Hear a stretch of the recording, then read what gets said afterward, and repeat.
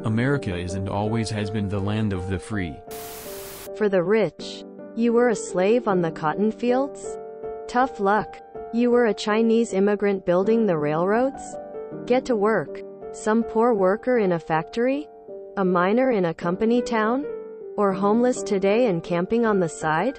Arrested. America's freedoms really are, and were since the very beginning, only for the rich. Everyone else gets steamrolled.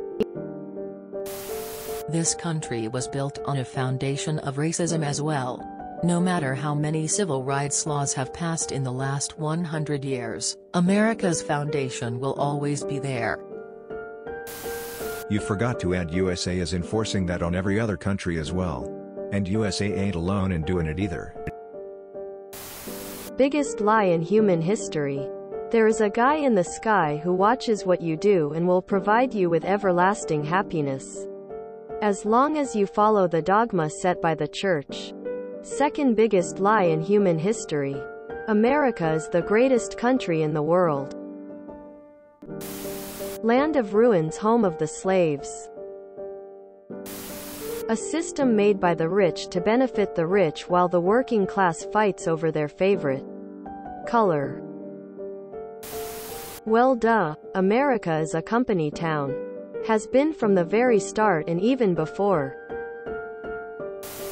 Not exclusive to this pitiful excuse of a land IMHO. Can be applied everywhere. We are still slaves today, but as being in debt. It's a club and we're not in it. To be fair, that is the entire history of the civilized world. Rich and powerful stepping on the backs of the poor. Not sure it has ever been any other way. And don't see it changing soon. Your rant has a very Langston Hughes, let America be America again, feel. Edit. Forgot the E in Hughes. You were always the slave of having to find food, water, shelter and clothing. Society made that a little easier and allowed far more of us to make it. And added extra bonuses like education, sewers, healthcare, and not being trapped into what your mom or dad did. We all know you can fantastic success there if you make it. What I don't understand is the mentality of those at the top.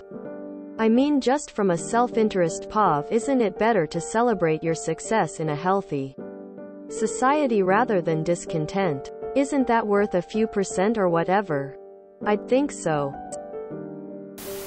In English America, something tells me the natives had a different way of seeing things. And rich created opioid crisis and other SHT to killing everybody without consequences. What are some countries someone should genuinely consider moving to? The land of the free with the highest incarceration rate. People go to prison for a small amount of marijuana that literally hurt nobody. Yet assholes who steal millions of hard-earned dollars from widows and retirees get a slap on the hand. Time to fight back. The country was founded by a group to rich, white, slave-owning, tax dodgers, who used patriotic jingoism to get peasants to fight their battles for them. The more things change, the more things stay the same, I guess. You have the freedom to take or quit any job you choose. You have the freedom of speech. As this sub proves, you have the freedom to choose your own lifestyle. You have the freedom to pursue happiness. Not saying those things always just falls in your lap, but it's more than some have in this world. I say take what you can. Fight for what you feel is right. Those two are freedoms. If you enjoyed this video, please check out our playlists full of similar content. Epic Aircast is like doom scrolling for your ears.